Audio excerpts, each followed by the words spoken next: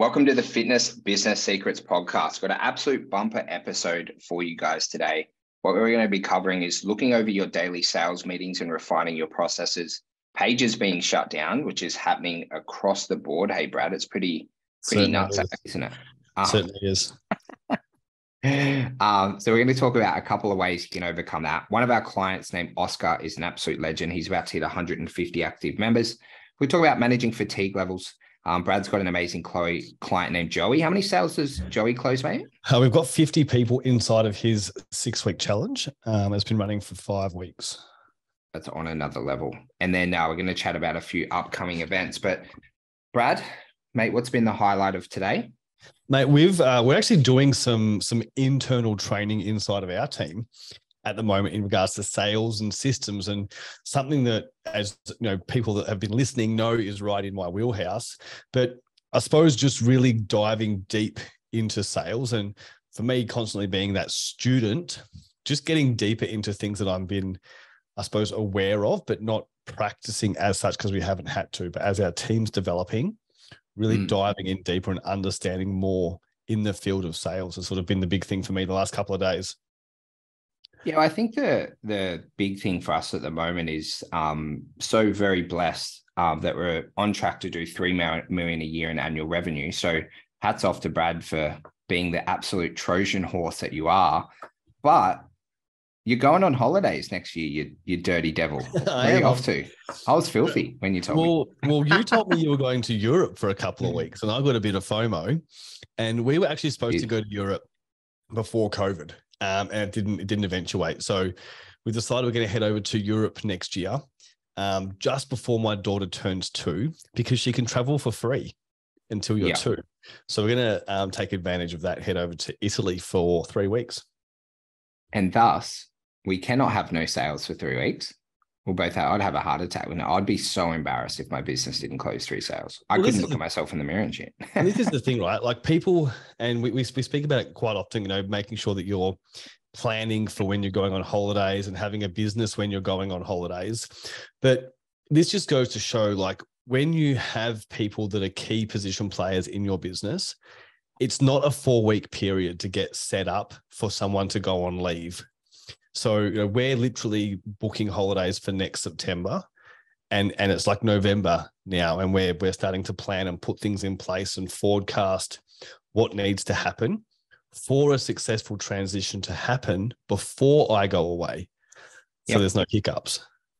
Yeah. So we have to get all of our systems in one area so it's easily accessible, hire staff, train staff, no doubt probably fire a few along the way, behead a couple. And mate, for the fitness professionals watching, it's a really big task, like systemizing your sales processes and things like that. A couple of things that you guys did really well. You had very refined sales systems in your fitness business. For those who have never thought about systemizing their sales processes, where would be a couple of good places to start? And it sounds so basic when I go through this. I'm actually doing a presentation at our elite event in Melbourne on the weekend about this exact topic. And it simply starts by writing down exactly what you do currently. Yep. Because a lot of people want to build out a system and they want it to be amazing. And a lot of the times they can overlook the basics that they're doing currently that are really setting them up for success. So I always start with just note down what you're doing currently and what systems you have in place. And from there, you can start to refine it. Yeah. And that's one of the issues that we had when my business partners and I were doing sales before we had a team. Everyone was growing and everything was going pretty good, but we all did it slightly differently. So one of the things we had to do when we build it into sales systems is have a set flow. So, step 1, we get the lead. Step 2, they do a 15-minute triage call. Step 3, they book their appointment. Step 4, we get the consult to attend. Step 5, we run the consult and just really map it out. And that was our exact flow. It was very, very simple. So that then what the actual sales processes look like, and then you can align all the training materials and resources around it. And then in time, once you've been tracking it for a little bit, you can add KPI and tracking data. we generally didn't put KPIs on ourselves for the first 4 weeks because we got to see what's the lay of the land, how many consultations are we actually getting booked before we set a goal of, getting 15 consults a week. So we kind of just let things roll for a month, and then we set, pretty hard and strict KPIs. Yeah. And what I've sort of seen, over the last couple of years, with chatting with business owners is when they're the person doing everything, they have the freedom because they're the business owner. So if a lead calls them up and cold calls them, one day they might book them in for a consultation in club. The next day they might try and sell them over the phone. The next day they might do something different, where once you actually start delegating it to a team, you don't want all of these different options. You want to have one system so you can get a predictable outcome. So it's really just thinking, hey, which way do we want to go? What system do we want to follow so the team can learn the way to do it? Yeah, and then you've really got to back your system for better or worse. And then, say if the system that Brad builds out for our sales flow, he will back that. So if everyone follows the sales system and it doesn't work, Brad will take ownership of that. But then if the team isn't following the system, then you'll still take ownership of it. But thus, it's like follow the bloody system. And that happens so much, especially with a lot of the fitness business owners we work with. I was having a chat to a guy today, and we're talking about an operations checklist for his business. And then I kind of showed him ours, and he's like, oh, I did that 2 years ago. And I'm like, well, why aren't you using it? And he goes, I know. And that's that triangle. Have you ever read the book, The E-Myth by Michael Gerber? I have not. Read that. So there's like, so technician, which would be being a personal trainer, then a manager, which would be like a PT manager, and then a visionary. So I've never reached visionary. I actually don't know many people who truly have. They kind of do hybrid roles. But what a lot of people do is they set up all these amazing systems, and there's no one to manage them that they're actually getting done. It's a bit like I did a post the other day of the bathrooms. Did you see that? Of like all I did see that. Paper? Yeah. And the funny thing is in that bathroom, I'll get a photo of it, is there's a cleaning checklist that people tick off, and it's just like dust on it and everything like that. And I'm like, oh, well, so it's like, how you follow the system. Yeah. And this is the thing, right? It's like when you have a system, it gives you a predictable outcome and needs to be followed, but it needs to be followed. It's like, writing someone the perfect program, the perfect weight training program. It may be the most advanced program in the world, but if they can't stay compliant to it, it's not going to get the result. So it doesn't matter how fancy it is. And this is why quite often with systems, it's what's the simplest way possible to do something. And, I'm not a lazy person by any stretch of the imagination, but sometimes having a lazy mindset around things just makes you want to not complicate it. Yeah. Yeah. 100%. What's that old quote?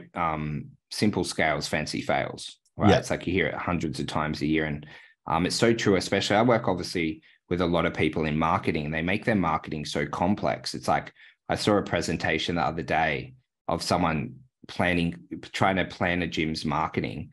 And it was like a 21-day offer, then a 28-day offer, and then a 6-week offer starting on January 4, and then a 21-day offer, and then another 6-week. I'm just like, yeah, good luck running the ads for that, unless you have like a full-time ads manager, someone like on it. Imagine just communicating that to your team, offer change.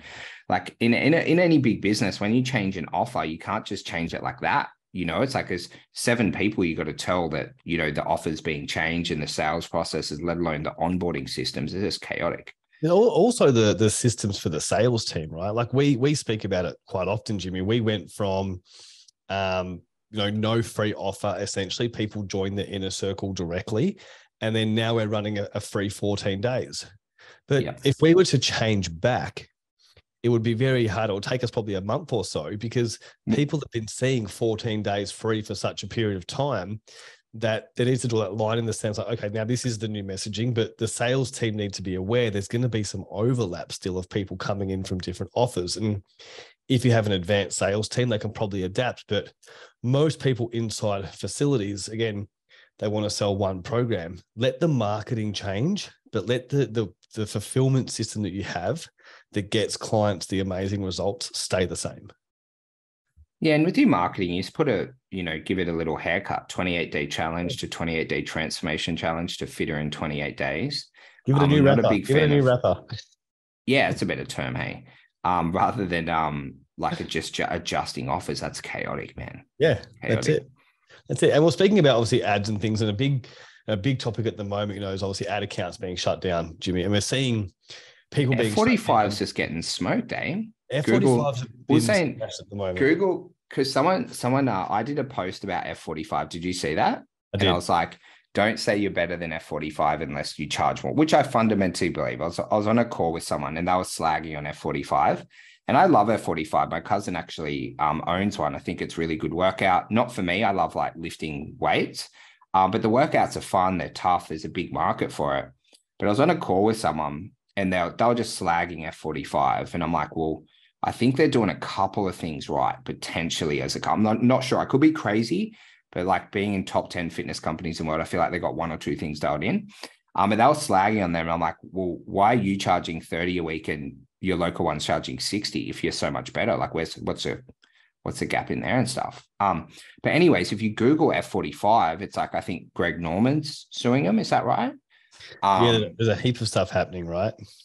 Yeah, my cousin told me it last. He's like, because he owns an F45. Let's have a look. Let's share the screen. I think at the moment, again, is like ad accounts being shut down is the biggest thing, right? Where people are essentially, I suppose, they're so focused on having one avenue of marketing that because their ad accounts are shut down for whatever reason, that they're really struggling to generate leads.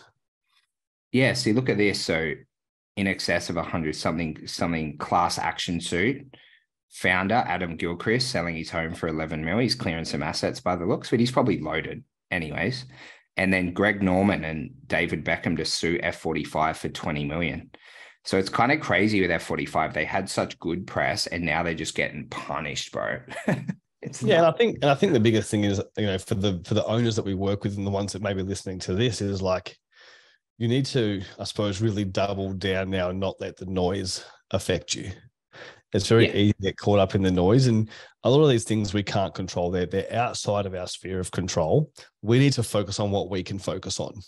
And that's going to be, generating good leads, signing people up to your program, and looking after the clients that you have. Yeah, and when pages got shut down, we actually didn't have a page shut down. But Andrew Gosen, from Systems by Design. So one of his tactics that he taught me was they would run the same ads from different pages and they would get different lead costs, even though it was the same ad account. So anyways, I was just having lunch with him one day and I was just complaining about my high lead cost, living below the line, complaining about the high lead cost. Anyways, he's like set up a new page. So we had like our main business page and we set up a page. I think it was called like Northern Beaches Health and Fitness or Body Transformations. And so we're running ads from 2 pages at the one time, just being as greedy as possible to get as many leads as we can. But it works. Like it took like literally 10 minutes to set up. We put a couple of transformations and we're running ads and just bypassed it. So, we're about to talk about omni-channel marketing, but if your ad page gets shut down or you can't advertise, just work around it. Get someone else to make a page, add you as an admin and just get it cooking. Yeah. And I think the biggest thing is, a lot of people, they're not aware of these issues until they happen. Right. Like they hear of other people getting their ad accounts shut down. It's all good. It hasn't happened to me. And then it happens to them. And they're like, holy shit, what do I actually do now? How do I get out of this hole? How do I run ads? So I think the biggest thing is, if this does happen to you and you're unsure what to do, reach out to someone that can help you. And I think the big, I spoke about saying a post I did actually on my profile is, one of the biggest things that I suppose has held me in really good stead in my career in the fitness industry and now working, in sales is identifying that I don't need to know the answer to everything, but I need to know that I can ask questions and get the answers if I need them. Yeah, well, we were kind of talking about that with Charlie today. So Brad and I have a mentor named Charlie Valla. So shout out to Charlie. And I was saying how blessed we are. Like, I believe you were having a conversation with Jeremy Miner and his team today. We met up with Matthew Ryder last month. And so I was lucky to go into the Sales Snipers office. I was so blessed to talk to James Cant today. And we've got Charlie, where we've got these like Avengers of people who can help us. But that's just because of different programs we've done within our life where you can reach out for help when you're struggling, where, I realized as we got bigger, you actually need more mentors or more people that can give you honest advice rather than just have like one person look over your business kind of thing. But definitely, guys, until you're at 500 to 750,000, you can just have one mentor. But as you get bigger, there's each different mentor has different skill sets. So if you guys worked with me, you'd get really, really good at marketing, and lead gen would be 99.9% of your issues it would solve. But then a lot of my clients I send to you, Brad, after that, like we're talking to Reese today, I'm like, brother, you need to do 3 months with Brad on sales, because you are much better at sales than me, and I'm much better at you at marketing. So every mentor you work with will have different specialties and things like that. Yeah, and I think this comes, a lot of things where we run an inner circle program that's got 700 people in there, and I think it's one thing a lot of people miss out on is when you are a part of these programs is reaching out to the people in the program and making connections. That's so valuable. And that's how we've made all of these connections with people we, can rely, speak out and reach out to if we need to, because we've been in programs and we've started conversations and made connections that I think more people need to spend a little bit of their time also building up their professional network. Yeah. 100%. And mate, we've got Oscar, who is about to hit 150 active members. Really exciting for Oscar's business. So Oscar has bought a U-Box, a UBX, just recently. Massive, I suppose, into his health and fitness, enjoys boxing, but tradie by background. So not really, I suppose, much of a knowledge base of running a fitness business, if you like. And came in, and during the transition of the sale, we met a couple of times. And again, coming down to really knowing his strengths and weaknesses, he asked us to help him with his marketing. He sort of lent on us a bit to help him get started in his journey as a business owner. And his business is transforming so quickly from where it was when he took over, really putting his stamp on it, but also asking questions in regards to, hey, I'm getting leads. What's the best sales process? What's the best system to use? What's the best follow-up? But more importantly, implementing it and taking action. Yeah, 100%. Really exciting with Oscar. Yeah, because I did my call with him because we're running his ads. So his ads are going absolutely ballistic at the moment. So he's getting I'm having a look now, 20 leads, 35 leads, 30 leads. And the thing that I was kind of like most impressed about with it all is that I was like, in our calls, we have like this, in the onboarding, we ask these questions. I'll bring it up just so everyone can go. It's like, how we get them to rate, like, how good are you at sales, and a couple of things on follow-up. So I asked him these questions, and everyone answers yes. So I was like, how do you sell over the face-to-face or over the phone? Where do you collect money? And then I'm like, how do you rate your sales skills? 0 out of 10. I'm like, 0, you're super crappy. 10 out of 10, you'd be able to sign me up right now for like $1,200. Then do they have time to call your leads twice per day? Do they have scripts? Have you previously gotten good results with paid ads? And he's like, yep. And I was like, oh, like we'll see. So it was his first time in fitness, and he is just absolutely dominated with his previous sales experience. It's absolutely mental. Yeah. And again, sales is a skill set, right? It's adaptable across industry, and it sets you up for so many different things in life. Yeah, well, it transfers over, right? And kind of incredible with, taking over the business and just growing it so rapidly. Now, mate, we've got a question from one of our amazing viewers that we picked up from a check-in about managing fatigue levels. Now, Brad, you work like an absolute monster, bro. You go hard in the paint, hey? So talks about how you manage your fatigue levels. Yeah, it's a really interesting one. And I watched a video the other day that I suppose really, really hit home for me in regards to like health. First of all, like you need to have your health in check. The biggest thing from, and we think back, medieval times, it's like, the kings and the peasants, if you like. The kings looked after themselves. They slept well. They slept in nice beds. They got good food. They exercised. And that's why they had this status. And I think that's one thing we need to do as we look at, managing fatigue, we need to manage our health. If we're eating well, if we're exercising, if we're getting good sleep, drinking water, all these things, it's a massive asset and probably the foundation for fatigue. Yep. Yeah. And then 100%. I think from there, the next thing is, managing your calendar, managing your schedule, and from that, actually looking at, are you working or are you actually working? Because you can be at work for 10 hours a day and do not much. Yeah. And this is where, we have, one of our core values in the business that we work in is we care about results, not hours. So Jimmy never holds me account to, hey, you've only done 3 hours today, 5 hours today, 6 hours today, or hey, awesome job, Brad, you worked 12. It's what's the result? How much actual work are you doing?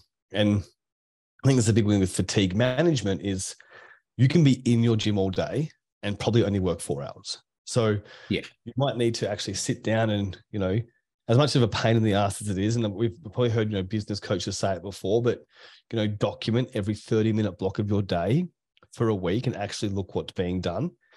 People say they have no time. The first thing I ask them to do is like jump on their phone and show me their screen time. Show me the screen time on your phone and tell me how busy you are.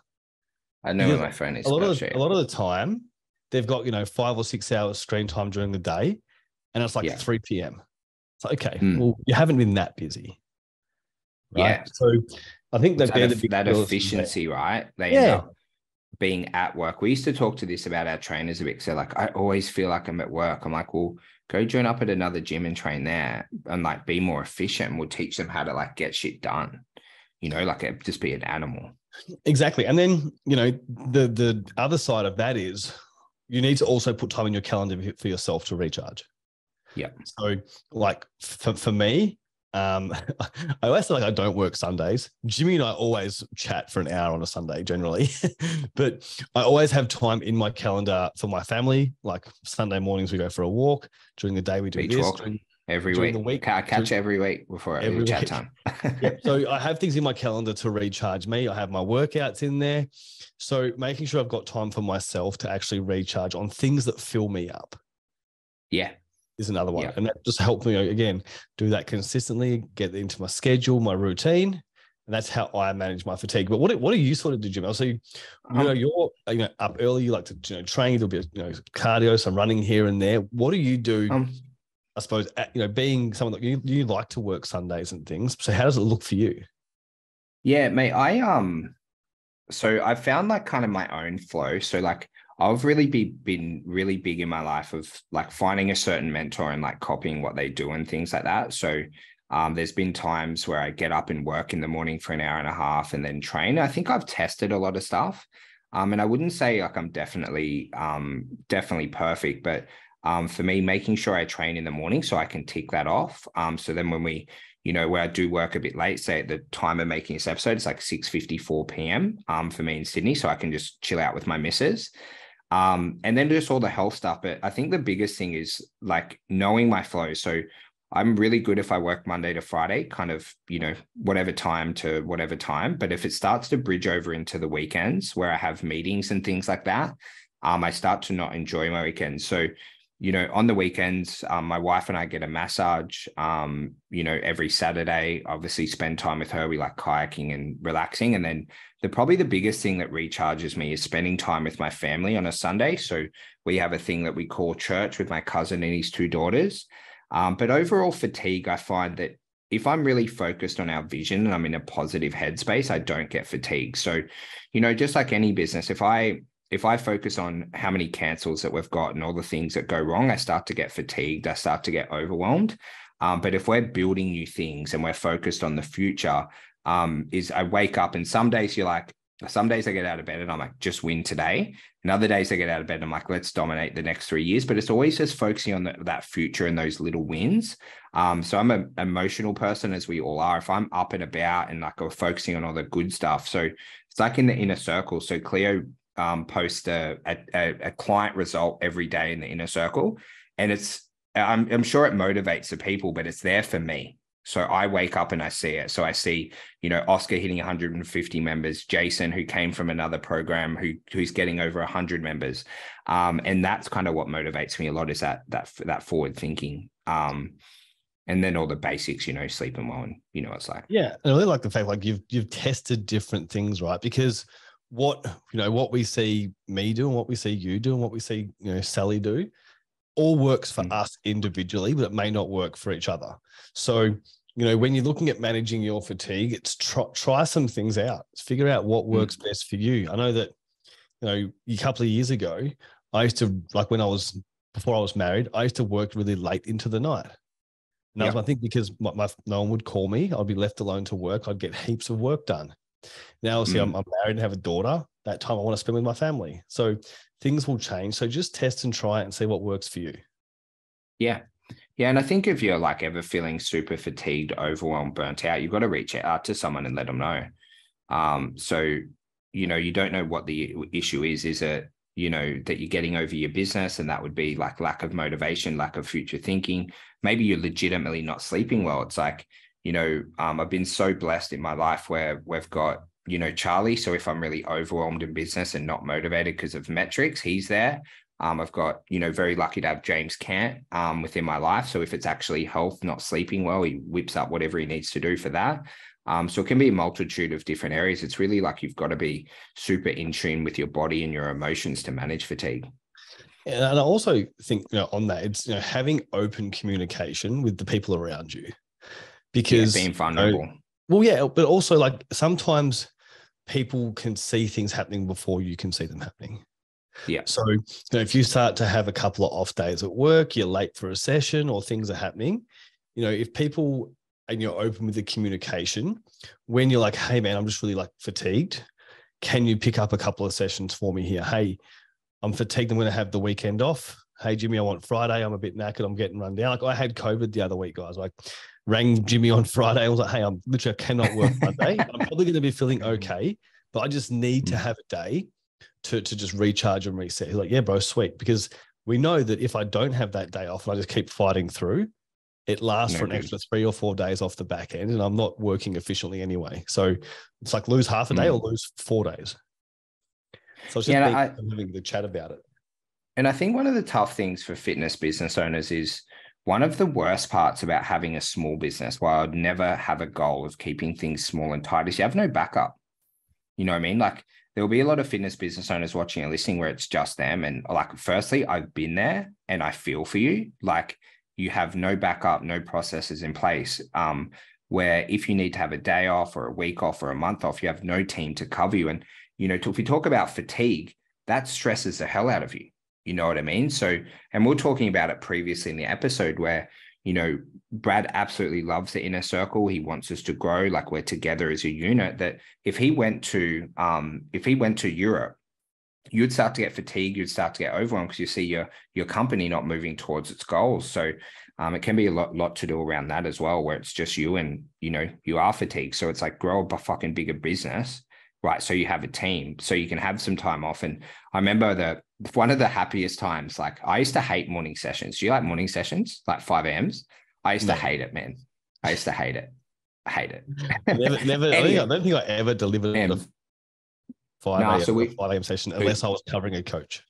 Yeah, so I used to do 5 a.m. PT and stuff, and then just resented it towards the end. It was just anyways. And then I got my morning sessions covered, and that was one of the happiest moments that I've ever had in the gym. You just look up and you you can actually have a morning routine, and then you can go and train and have a lift at 6 a.m. at a normal time and dominate your sales calls and stuff. I mean, it's an absolute game changer. Absolute game changer. Yeah, definitely. But definitely something I think people are also aware of, coming into Christmas, we're in November now. So again, there's some future planning that's going to happen if you want time in Christmas, and then start mapping things out, setting up schedules, communicating out with members and staff. Now's the time to be looking at all those things.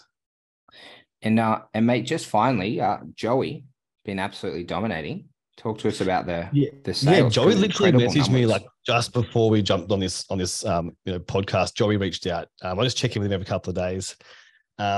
So I started doing some one-on-one coaching with Joey about 10 weeks ago now, in sales coaching. We did a month of sales coaching together. And then his business partner, his boss essentially was like, hey, Joey, you're really crushing sales. What are you doing? I'm working with Brad. And then it came up that Peter, his boss, had been wanting to launch this semi-private PT in his business for 12 months. but didn't know what to do. So we jumped on a call. I sold him. Doing nothing. One-on-one Doing coaching. nothing will solve it. Doing nothing was his solution. So we set out a plan. In 6 weeks, we were going to launch this program. So we got to work. Within 4 weeks, we were essentially ready to rock and roll. Yep. And all the systems were in place, the text messaging cadence, follow-up cadence, everything was ready to go. We launched the marketing. I think we opened with 30 people, people in the first 2 weeks to get started. They're currently 5 weeks in. They're at 50 members. Their capacity is 62. That's so nuts. They've closed everyone at $599 upfront, rolling into a 24-week agreement. Yeah. So a massive, I suppose, shout out to Peter and Joey. They're amazing one-on-one business. And in the last 6 weeks, essentially, since we launched the ads, we've added 50 people to that business and essentially have a very, very healthy, profitable, another profit layer to their business. Yeah. Crazy. Hey, I've done that a lot of master. You have a good idea and for some reason you don't take action on it. And then we did that. So we ran a school holiday camp, like an AFL, a 2-day one. It was pretty sick. We made like 18 grand in 2 days. Anyways, we talked about that for like a year because my old business partner was really good at AFL. I guess probably good in terms of Sydney good, not actual good, if not WA good. But we ran this camp and it just went absolutely ballistic. And then it's a real head scratching moment where you're like, yeah, I wish I did that 2 years ago. I really would have raked in, 8 school holiday programs there. Yeah, I think it's always the fear of the unknown. It's like, okay, what do I have to do to actually get this up and running? And it's it's funny, it's like what's the cost of doing it is always one question, but on the flip side, it's like what's the cost of not doing it? And Peter and I laugh. It's like, Pete, you did nothing for 12 months. Look what you've done in 5 weeks, and think about what we've missed out on in the 12 months that you didn't do anything. And he just laughed, don't remind me, we're moving forward. But it's good that he's like, okay, I know that now that I've taken action, I want to make this the best program ever, because the results they're seeing in the program are amazing in regards to their clients. Absolutely amazing. So they're also happy that they've gone from a one-on-one model and now duplicated it into a semi-private model, and clients are getting just as good a results, if not better. Mate, incredible. I'm pumped up for them. And guys, just finally, for those who have stayed along for the whole episode, just want to fill in a couple of inner circle events that I'm pumped about. So we've got planning your December, January, marketing ideas. We're actually going to be talking about keeping it incredibly simple and not that crazy complex stuff we talked about 20 minutes ago with 48 different offers and changing dates. And let's steer away from that. So if you like to keep your life simple and absolutely dominate, you'll love that presentation. Then we got how to generate 15 leads a week using Facebook ads, a little bit like Oscar. Is Joey using ads? They are using ads, cooking ads. And then how to grow your business by 30% in 2023. So that's from the book Vern Harnish, where if you can grow your business by 30% every year, you're considered a gazelle, which is something I've always really focused on. So I think, Brad, we're going to grow by 70%, but it gets harder as you get bigger. So you can kind of do it. The first 4 years in business, you should be growing by 30%. So we'll do it this year, Brad. We'll do it next year. And it's just a coincidence that I've just been here for 12 months as well. I'm just going to say, just so we're aware of this. Well, the year before that, we would have grown by a bazillion percent. Because you wasn't around. And then how to collect $10,000 in 24 hours with a Godfather. You had the record for a bit. Yeah, was it 42K? It's been smashed now. Yeah. So we did 42,500 and some change with an email, no sales calls on Boxing Day. So there's nothing better than I was sitting on the beach drinking some Coronas, seeing my Stripe just ding away. It's quite nice. Nice. Yeah. So Rick collected 56 and then he did another sneaky one. And I think he got another 20. It gets addictive, guys. Just remember, when you're collecting cash up front in your business, it doesn't actually make you more profitable. It makes your top line revenue and that monthly profits, but you've got to make sure you have the cash reserves for the next 12 months. So save it or use it very, very, very wisely. Don't go buying Mustangs and stuff like that. And then the one on December 7th. So planning for December and having time away. Now, mate, are you having time off over Chrissy or what? Are you work through? What's going on? I think I've got I think I booked 3 days annual leave, which gives me like 10 days off or something. Because you build it around the public holidays, hey? Just between Christmas and New Year. Yeah, for good me, little break. Good little break, recharge. My wife's birthday is Christmas Day, so it's absolutely chaos in my house. Oh, how cool! It's expensive. Yeah, That's yeah. a nice way to put it.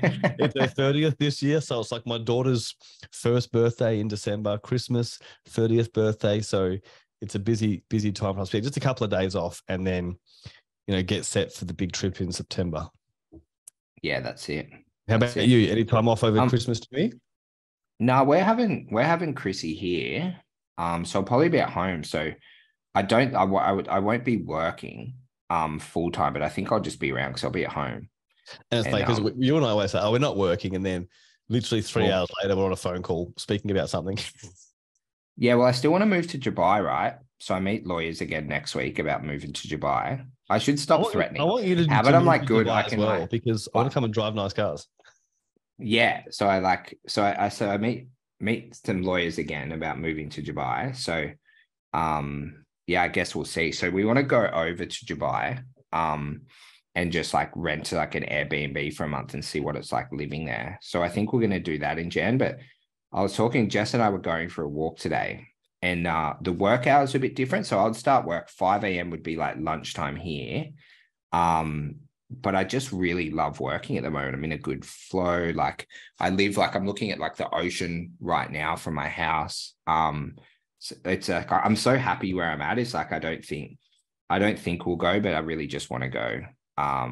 So it's hard. You have so many options in life, but yeah, and as you know, like Liz and I love the coast. So if you do go to Dubai, just leave your key somewhere. And I can come over podcast in your office. Wait, I messaged what's a fitness event? What's your boy Sean's name? What's his name? Fitness and Wellness Expo. I messaged him. We're back. You can have your little blow up bed again. Well, you told me because you caught up with Brendo last week, right? And he's like, you got to go. Caught up with Brendo again last week, and there's some exciting things happening there. But definitely going to head back to the Fitness and Wellness Expo next year. And me duck out for the 3-hour lunch again. That's fine. That's fine. Old man the fort. Big Brad's in the house. So, guys, we went to a fitness expo last year. It was so much fun. It was really good. But I'm like a big time introvert, so I don't like meeting people I don't know. Is that introvert or is that just a dick? Introvert, yeah. And then so I was like to Brad, I was like, what did I say? I was like, I could duck down to the car. And I was just gone for like 2.5 hours. Went down to like a steak restaurant, had like a fat steak, and was just done. Remember, you'd come home and I'll just sleep on the couch and just like, it's just like, just so mentally drained from talking to the 50 people. But walking around was good fun. Meeting people, I love that. It was good fun. And again, it's a big thing. It was the first one back from COVID. I'm sure the guys have had lots of lessons, and next year's going to be bigger and better. So really excited to head over and be at that again and go from there. Have some fun. Have some long lunches. Long lunches. All right. Bye, guys. See you guys.